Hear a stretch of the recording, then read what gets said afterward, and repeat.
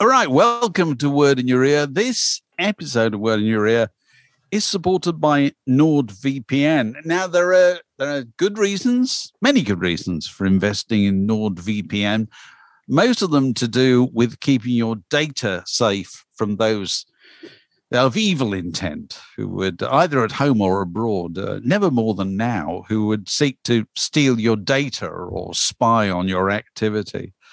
VPN, as you know, Mark, stands for Virtual Private Network. I'm something of an expert now after last week. Absolutely. I'm up to speed. Completely up to speed. I see the value. Absolutely. They can't, when you're in a virtual private network, they can't see your IP address or where in the world you are. And this is particularly useful for somebody like Alex Gold, who's a roving John Lennon impersonator who may find himself in any particular weekend, washed up in some Caribbean port and communicating with the rest of the world via an internet cafe. And the beauty of this is nobody need know once he's behind NordVPN. So that's a time when you need to be extra careful of your security. And if at the same time you'll have the additional reassurance of knowing your traffic is encrypted. So if you're like Mark and I watching old clips of Rick Wakeman's TV series Gas Tank on YouTube. Have you been watching? Nobody. How do you know? Nobody need know, Mark. That's our secret. I know. So that's the serious side of it. But I know you want to know about the fun stuff, don't you, Mark? That's usually what you want to know about. NordVPN allows you to choose to access the internet from one of more than 50 different countries, which is quite an exciting prospect, actually. At the beginning of a session, you decide, where do I feel like being? Where in the world do I feel like being today? Do I feel like being in Estonia or Mexico, on the United States or Australia or wherever? And that means also if you take your laptop on holiday with you, you'll be able to access UK news and programming without any difficulty. And if you're one of those people like me who can spend hours scrolling through the pages of streaming services, still thinking there's nothing you want to watch, you will, like me, take delight in finding out what they like to watch in Japan or Mexico and watching it too. That's how come yesterday, Mark, I watched a BBC drama about P.G. Wodehouse during the war, which was on American Prime Video. Why that should be available in America, but you can't get it in the UK. Is that British made then? It's British BBC made, yeah. And who starred? Tim Pickett-Smith played Plum, and Zoe Wanamaker was his wife. His wife's name forgotten, Cynthia, whatever.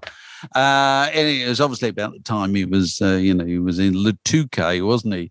Yeah. The Germans swept in 1940 and found himself interned, which led to all kind of, embarrassment from which his career took an awful long time to recover. Anyway, there are still people, lobbing, insults his way on. Absolutely. But anyway, the reason that it was a nice surprise to find that is that, all films are supposed to be region restricted for reasons that suit the rights holders, but are a bit of mystery to you and me. And so with NordVPN, the beauty of this is you can completely shake that off. And it's thanks to this week. Tell you what I watched this week. Go on. I watched a documentary about Bill Clinton and Monica Lewinsky on an American TV website, on a network TV website. A really long and surprisingly illuminating interview with Larry Hagman talking about his time on Dallas as JR, which is absolutely fascinating. Brilliant. And there's a whole series on Lewinsky, isn't there? There was a fantastic recent series. Oh, that was the American Crime Story, what it's called. Fantastic. Yeah.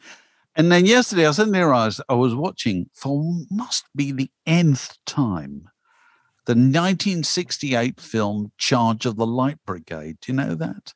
Oh, the Tony Richardson film with David Hemmings and John Gielgud. Mixed up. I thought it was Michael Caine. No, it's David Hemmings. I can see him now in the military jacket, the colonel's jacket. Oh, it's fantastic. Fantastic film. And it makes me wonder, is that, there are certain films which, if I come into a room and they're on, I perch on the edge of a sofa and think I'll just watch it for a few minutes. And then I slowly slide into the sofa. Within and 2 next minutes, thing I know, a packet of crisps. And then I'm there hours later, because there's just certain films that you want to watch again and again. And I wonder if it's a kind of male thing, because I'll tell you, there's two things I came across this week that I realized I watched again and again. One is Master and Commander. I've seen that loads of times. It's a fantastic film. Russell Crowe playing Jack Aubrey, who's the creation of the novelist Patrick O'Brian. A film made by Peter Weir. It's set in Nelson's Navy in the Napoleonic Wars. And the other one, which I watch again and again, I know you may not have seen this, Moneyball with Brad Pitt. Have you ever seen Moneyball? No, I haven't. No. Where Brad Pitt plays Billy Bean, who's the real life kind of general manager of an American baseball team. It just kind of revolutionized the way you bought and sold players. And I realized, I was thinking about this yesterday, why do we watch these things again and again? And then in those two cases, this is what I think is going on, is you love to see mastery at work in a fictional context. You love to see somebody in charge. And Russell Crowe as Jack Aubrey in Master and Commander does that absolutely perfectly. Fantastically. And the wonderful thing about the fake ship and the lines, his lines are so good too. The lesser of two evils, all that stuff. And I don't know whether it's because, particularly at a time like now, as we keep saying, that you like to feel that something's in charge, don't you? That somebody is in charge. It's somehow deeply comforting to watch Master and Commander, or to watch Moneyball, or probably to watch loads and loads of films like that, just to feel that somebody's in charge, as opposed to the Charge of the Light Brigade, which proved to be a catastrophic case of nobody in charge. You know what I mean? And the world was a truly dangerous place. So, there's the conclusions I came to by watching these things. What draws you back to watch these things again and again. And anyway, so that's NordVPN. You can take advantage of a deal where you can try NordVPN by going to nordvpn.com/yourear, or you can use the code yourear to get a huge discount off your NordVPN plan and one additional month for free.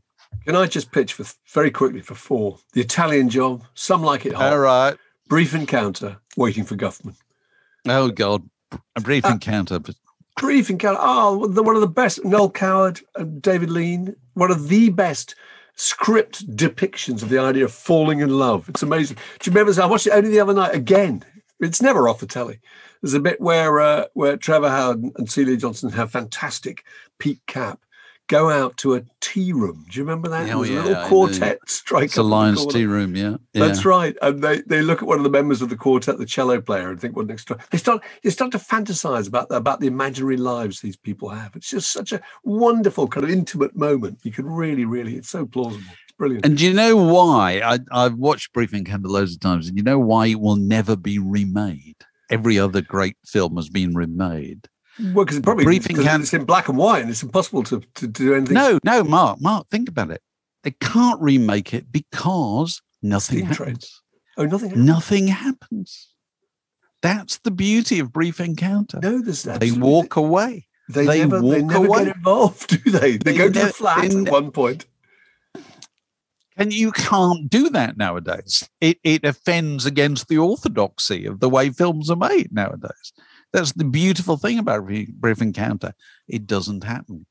So, there you are. There's a whole world of these riches out there that you probably haven't accessed.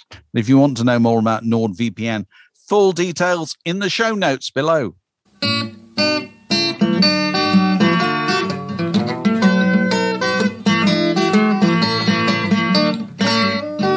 You're listening to a podcast from The Word. We're recording this on March the 13th, which is a significant date, isn't it, Alex and Mark? Go on, explain why.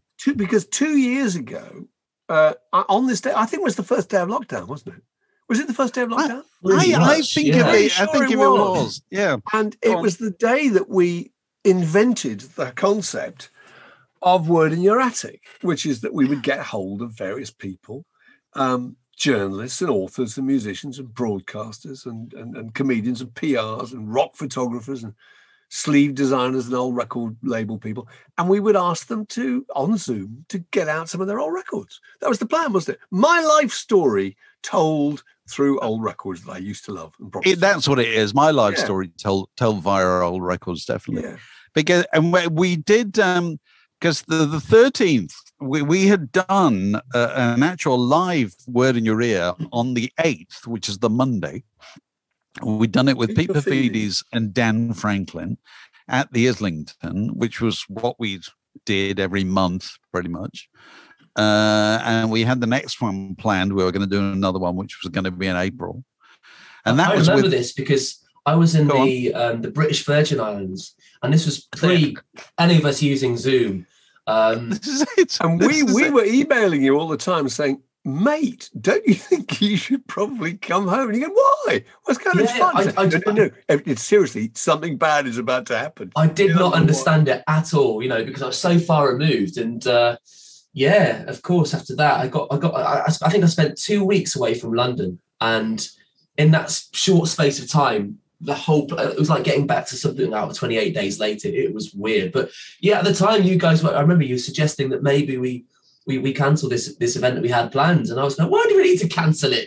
Yes. Not understanding it at all. About. You did. So that was with, I think the guest on one of the guests on that one was due to be Paul Gorman talking about his Malcolm McLaren book. Yeah. And so we obviously had to cancel that. And so Paul, I think, was probably our first Word in Your Attic guest, wasn't he? No, it was Mark Billingham. He was talking about Word. Mark Billingham first. We just thought, let's get old pal who's a really good talker. Pick up a few records. And we got him and I think people like Jude Rogers, and it just started Mark Lewis, and it kind of took off from there. And they were fantastic. One of the real turning points, I think, was Andy Partridge. We talked to him quite early. And Andy Partridge really got to the spirit of it. He showed us his collection of things from old 1950s and 1960s cereal packets. Yeah, do you remember that? The little free gifts you got in cornflakes. And I thought, this is brilliant. And also realized that there was a kind of therapy going on for everybody. It was just really fun to watch. It was really fun to do. And, and it was just fun for the people participating in it. It's so funny. It's so funny when people get out, like Andy getting out cereal packet things, or he had a thing off the front of the hood of a delivery van, I think, from his childhood. Yeah, he did. All this sort of stuff. And it's usually at the point in I realize this over a period of time, it's usually in the point in our conversation when the person talking goes, is it all right to talk about this? You think, yes, that's the sweet spot. You've been sitting, we're all sitting at home in our attics, surrounded by the detritus of our lives. Wondering why we've kept him. Here is an opportunity. Why have you kept him? This is why you've kept it. Yeah. So that you can just share it with, thousands of people around the world who, strangely enough, can be interested in it and can feel some kind of link with you through it at this time. So how many have we done, Alex? Did you actually do a count? I've got a rough count, actually. So since March 13th, 2020, we have done 150 Word in Your Attics. Actually, a couple more because I've got a couple queued up. Sorry, I know the answer to this. It's 159 because I just looked, which is pretty astonishing. Yowzers. Okay, plus... Mid-year was our 100th, I can remember.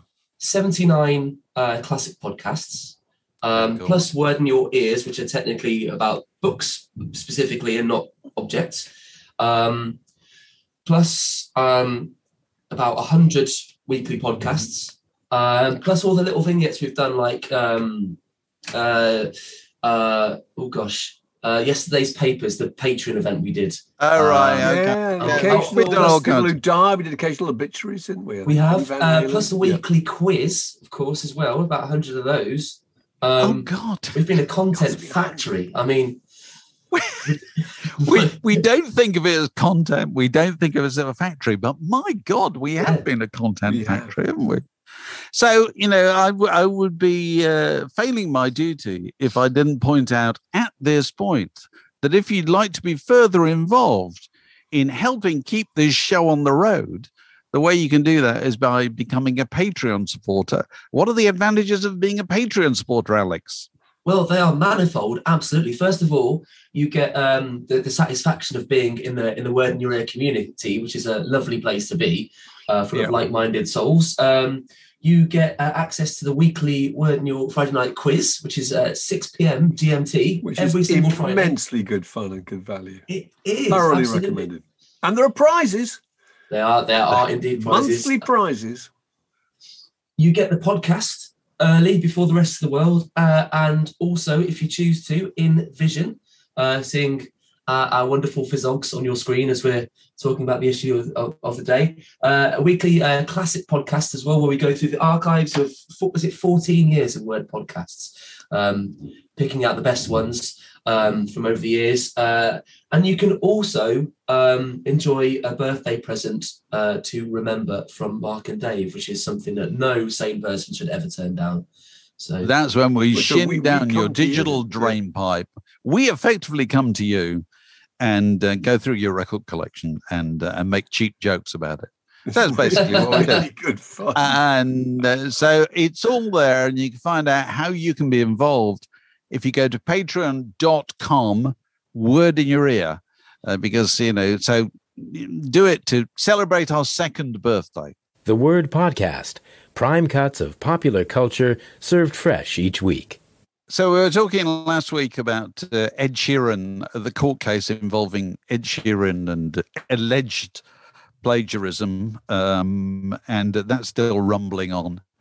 And I noticed also, did you see the story this week? Katy Perry, who had previously lost a case about her supposedly taking some tune from somebody else. Some judges have weighed in. Dark Horse, isn't it? A rapper called Flame. I think the agreement was that she had to pay £2.1 million and no longer has to pay it, which is amazing. That's been turned around, isn't it? And I feel a lot of sympathy for these people. Absolutely. No, the jury have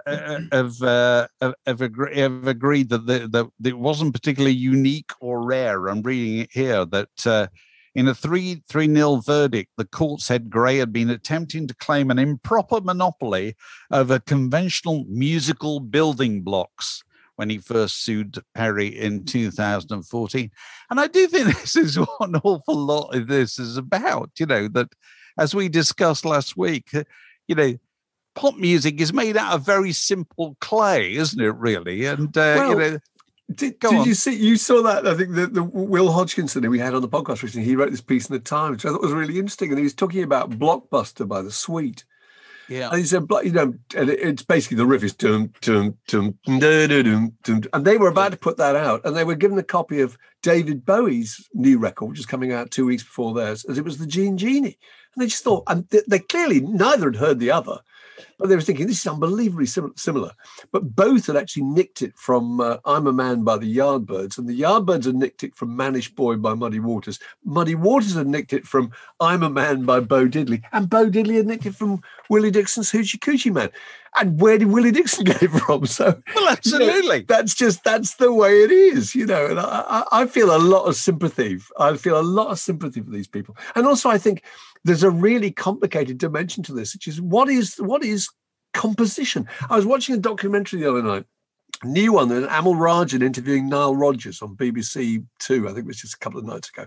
And Nile Rodgers tells the story of Let's Dance. Did you see this thing? It was really interesting. And I didn't know. David Bowie came to him with this little chord sequence, and he said it sounded like a very good dark-sounding folk song. And he said, okay, do you mind if I try and arrange it? And he inverted the chords, and he changed the key, he changed the tempo, and completely rearranged the whole thing and put in a syncopation and a rhythm. And that's effectively what made this song. I mean, he didn't write the lyric, and he didn't write the melody. But and he's not bitter about it. He's not. I'm sure he's very well paid. He wasn't credited as a songwriter. But I mean, it makes you realize there are so many elements that go into, aren't there? Making something, an original composition. Oh, absolutely. But didn't he also, with Let's Dance, wasn't he also the person who said, start with the chorus? Yeah. Because Nile Rodgers always thinks that about everything. Yeah. There's that phrase, isn't there? Don't bore us. Don't bore us. Start with the chorus. Yeah. And I have to think that, the most important role in making a hit record is very often the person, and it might be a musician, it might be a producer, it might be anybody who just comes in there and kind of listens to it and goes, all right, that's fine, but why don't you just go click, tweak, tighten it up somehow, that's the thing that makes the kind of breakthrough, But the idea, the idea of judges and lawyers sitting in the courtroom trying to get themselves into the heads of the way people make records, particularly nowadays, isn't it, Alex? Because so much of it is people sending bits and pieces of the proposed record to each other via the internet or whatever, isn't it?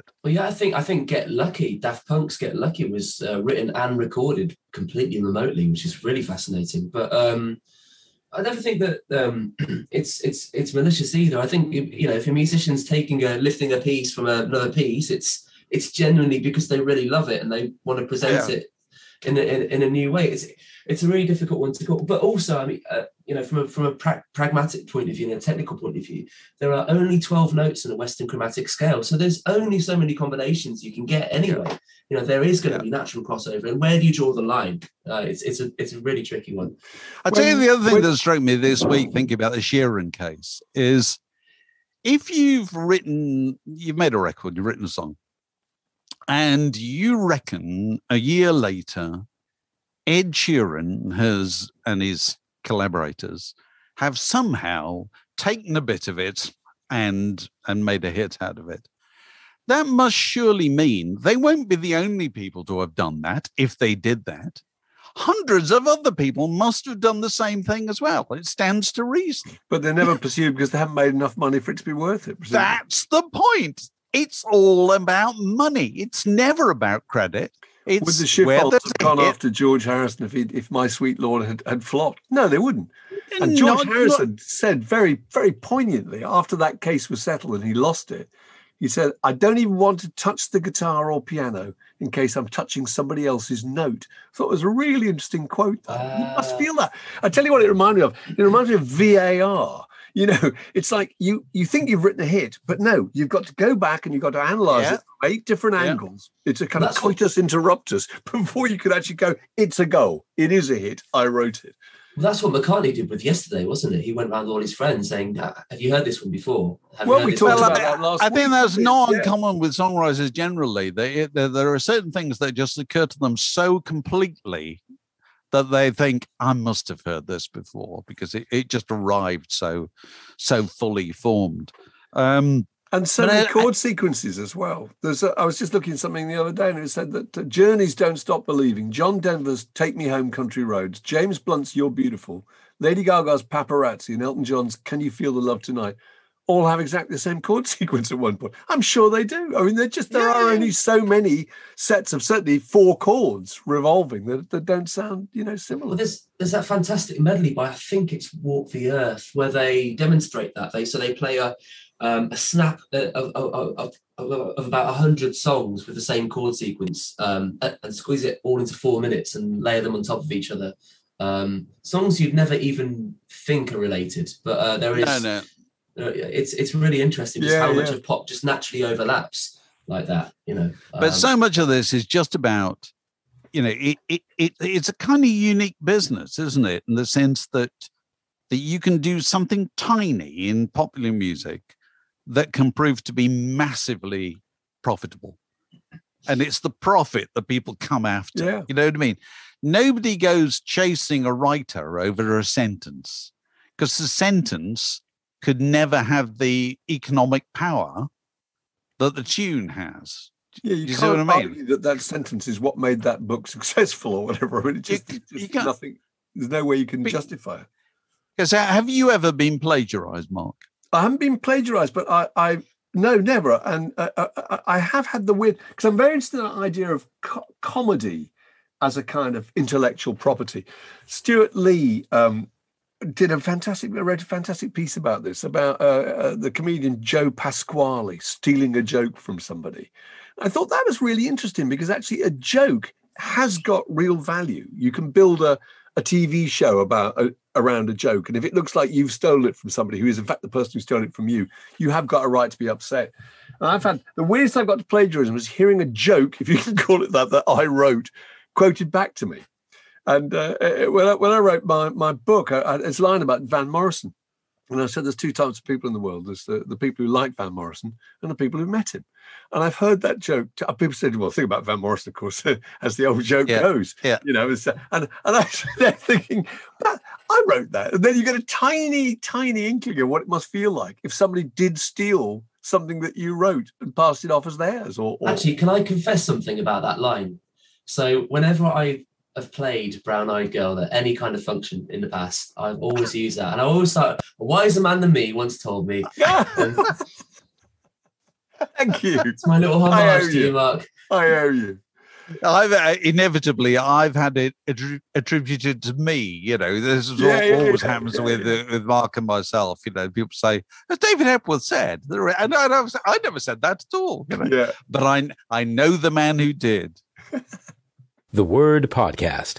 Fix yourself a drink and it's like being in the pub. Dave, you said to me the other day, and I'm tantalized to know what the answer is. You said that there was only one. You said it's impossible for any group to be completely original. You think there's only one example of a group that is. Who is that? Okay, I'll tell you who it is.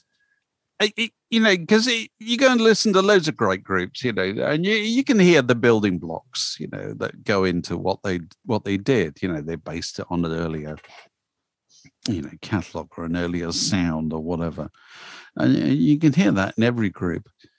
The group that I think are kind of oddly original, a group I don't even particularly warm to, but immensely popular. I think the Smiths were really original because I can't hear where that came from at all. That sound seemed to me to be a product of those human individuals just expressing themselves rather than them trying to sound like somebody else. Now, you guys are, you know, more on board with the Smiths than I am. Do you think there's anything in it? Oh, that's a really good point. I'm not sure I've ever thought that. Because I remember hearing this charming band for the first time and thinking that the guitar part on that sounded like African high life music. That the syncopation, the way that he just plays these little tiny abrupt chords very, very high up. And that it's a very complicated series of kind of little melodies and chopped sections. And it's not based on anything that's familiar, is it? It's not rock and roll. It's not R&B. It's not folk music. It's not a series of 4 chords or whatever. So that's a really good point. And you got the same thing with Morrissey's songs, which are they're just expressions of his personality. The shape of them doesn't obey the same shape as anything that had gone before. You can't think, oh, he got that from David Bowie or wherever else he might have got it from. You just thought it's what came out of their heads. And there must be some element of the fact that those songs were recorded as backing tracks and given to him with no idea what the melody would be like. I think that's quite interesting because normally you write a chord sequence with an idea of what the melody, the tune is going to be. And he simply applied tunes over the top, if indeed they are tunes. Sometimes they're not. They're not. They're just they're monotones, aren't they? Sometimes they're performances. Yeah, they are. Okay. Another way of putting it is, tell me what those early Smiths records were trying to sound like. Because normally with bands, you can tell what they're trying to sound like. And then their style comes out of attempting to do something and then doing something slightly different. I can't tell what it is the Smiths are trying to sound like if it's not the Smiths. No, and it should have been David Bowie. It should have been T-Rex. It should have been the things that Morrissey particularly was so enthused about. But I mean, you're absolutely right. You can't see any precedent for it at all. You really can't. I think Johnny Marr approaches music in a way that a composer does than a songwriter does, or even a painter. And I think he thinks about music in a very lateral way. So rather than thinking about sounding like someone else, he knew the kind of picture he wanted to evoke. But you listen to the way his guitar parts are put together and the space in those songs as well. You know, I don't think he was really thinking about music as music when he was writing, if that makes sense. And just blows my mind that you said something positive about the Smiths, Dave. There you go. Stay tuned. This is a junction in the word podcast. It separates that bit from this next bit. So somebody tweeted the other day, Dave, a piece that you'd written in Sounds about Brian Eno's Music for Airports, which was, how long ago? 43 years ago? 1979, Mark, which I realised is 43 years ago. It's absolutely extraordinary. And, you know, people post old reviews you've written, and sometimes you remember. And I had no memory of this whatsoever. But the interesting thing was that they posted, you know, the layout, you know, with the picture and the headline and so forth. And it struck me that nobody was ever going to do that in the future, because you can't repost some old, you know, something that somebody put on Facebook in 2004 and think it's going to ever have the same impact. Because the thing about reading old newspapers or magazines is you're simultaneously reading content and context, aren't you? You're looking at the frame completely. You're seeing the adverts around it, or the cover date at the bottom, or the picture, or all that kind of stuff. And it's time travel, isn't it?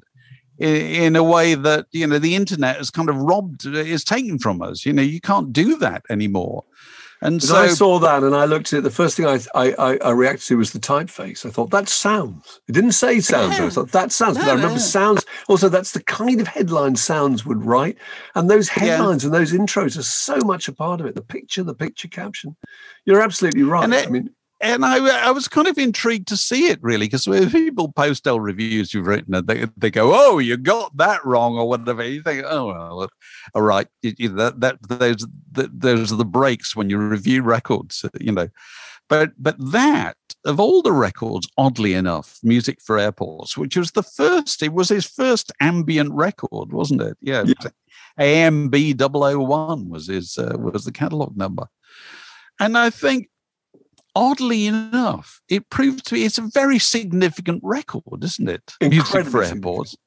I really remember it coming out, and there was a quote, a little interview with him. He said he's trying to make music that was as ignorable as it was interesting. I thought, I have never heard anybody say anything like that about music before. You'd think the whole idea of music, it's got to be completely captivating. But no, this was meant to be something that you held about. In fact, in your review, brilliantly, you test it out, don't you?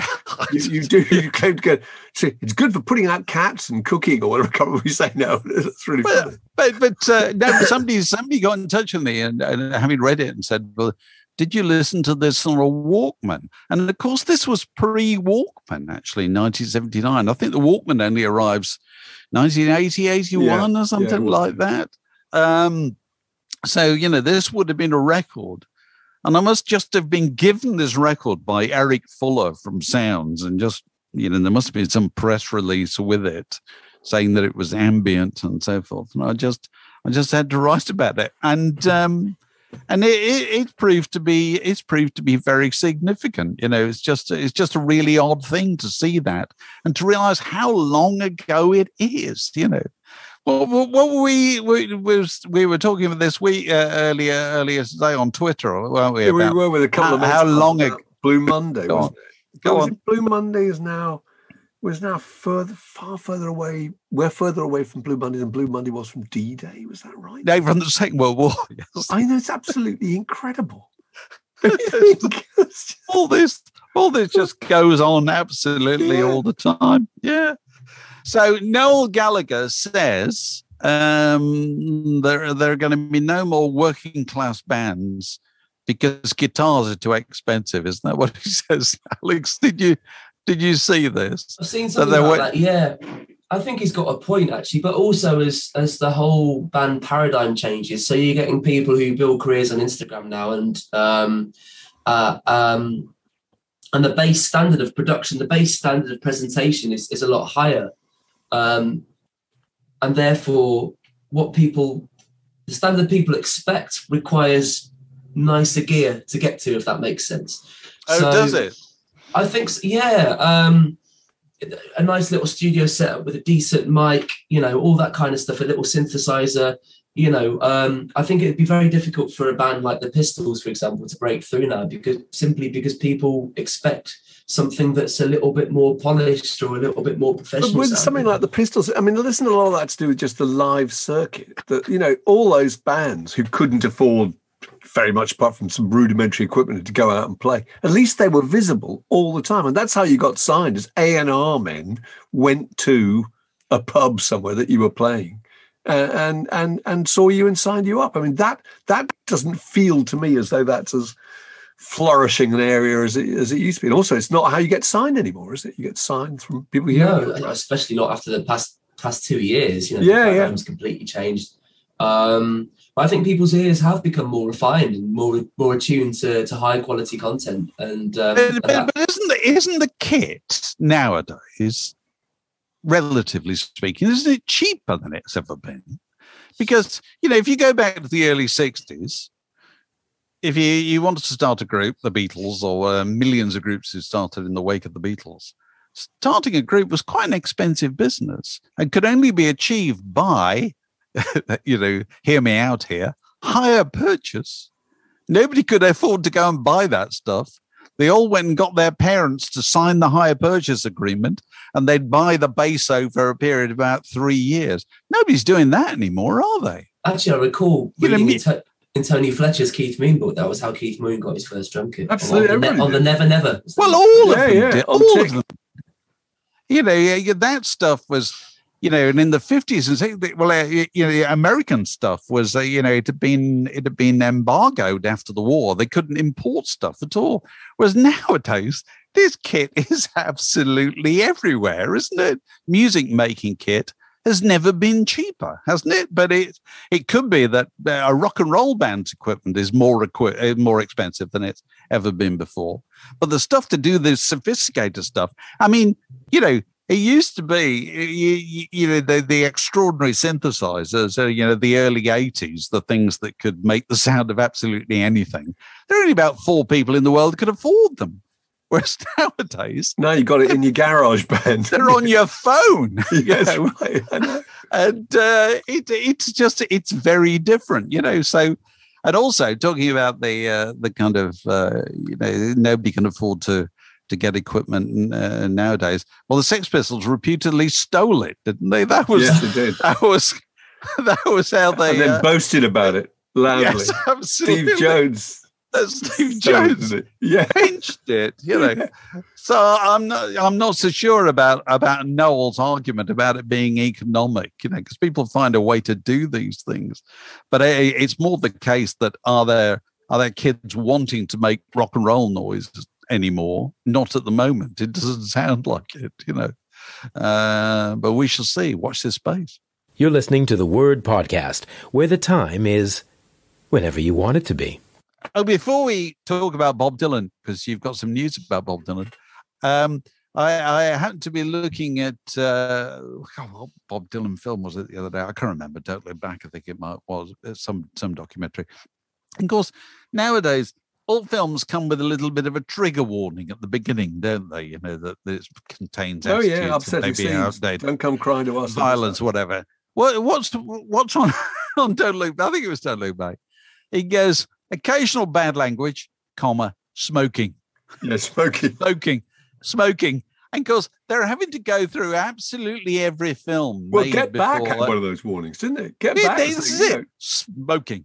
Excessive biscuit consumption and smoking, it's right. I was watching the other day, do you ever see that film 84 Charing Cross Road? Anne Bancroft and Anthony Hopkins, film made in the 80s, based on the true story of a correspondence between a New York author and a Charing Cross Road bookshop. And anyway, every time Anne Bancroft appears, she lights up a cigarette. To the extent it's so rare nowadays to see this in a film, you think, is this going to be a major plot point? You know what I mean? Is she going to expire of emphysema or something like that halfway through the film? Because you think anybody who's smoking in a film, it must be the main point of the film. And when she appears and she has a bottle of gin in her hotel room, you think, oh, she's bound to expire through alcoholism or something halfway through the film. No, it's just all these regular life. It was just regular life. Normal life. It's all have a drink. But also, smoking looked so gorgeous in films, isn't it? It just, I suppose so. As it did in jazz photos. So you've got hot news about Bob Dylan, Mark? Well, I think it's out, but he's got a new book coming out, which is very exciting, isn't it? In November. Oh, yeah. And the cover picture, it's called The Philosophy of Modern Song. Catchy. And the cover picture is of Little Richard and Eddie Cochran and a girl who I got to confess I'd never heard of. I looked her up, found out who it was, Alice Leslie. Oh, right. Alice Leslie was known as the kind of female Elvis Presley. She's a rockabilly star. Okay. 60 essays that he wrote about various people. And all we know is he's written about Stephen Foster, who's the guy who wrote Camptown Races and Swanee River. Major part of American culture. He's written one about Elvis Costello. How thrilled would you be if you were Elvis Costello and found that there was going to be a chapter in Dylan's upcoming book about you as a songwriter? That's incredible. He's written one about Hank Williams, written one about Nina Simone. I can't wait to read it. Don't you think? I'm almost as excited about this as more of his autobiography. I mean, it's him writing about other songwriters. Brilliant. I don't want to in any way rain on your parade at all. I'm just gonna propose a little question mark here in this whole thing. So Bob Dylan wrote, Chronicles, whenever it was. When did that come out? 15 years ago or something like that? Yeah, about that, yeah. Which was presented as an autobiography, but it later transpired it was a load of sleeve notes he'd written and around the reissues of various albums. I think it was whatever. It was Oh Mercy, wasn't it? And Freewheeling. Yeah. Yeah. Do you think Bob Dylan writes these things? Do you think he writes all of them? Or do you think that he possibly has researchers or assistants and so forth to help with these things? Because, if you're going to write a book, and I don't know how many words this might be, 80,000 or something like that, it takes a certain amount of application. You've got to sit down every day and do it. And Bob Dylan just doesn't work like that. No, he doesn't. Well, that's a good point, because, his Theme Time Radio Hour didn't work like that at all. And they made no bones about the fact that was entirely scripted, wasn't it? And he made no effort to conceal that he was reading a script. He read it sometimes in the most wooden way. You could virtually hear him turning the pages, because someone had gone back and said, this is who, this is what the life that Hank Williams was leading in 1957 or something. And clearly Dylan is not going to spend hours of his valuable time working it out for himself. So the answer to that is no. I would have thought that the bare bones of that might have been researched by somebody. He might even have discussed it with somebody who transcribes it and knocks it into essay form. I don't know. But it's still going to be Dylan talking about I agree. About particular songs.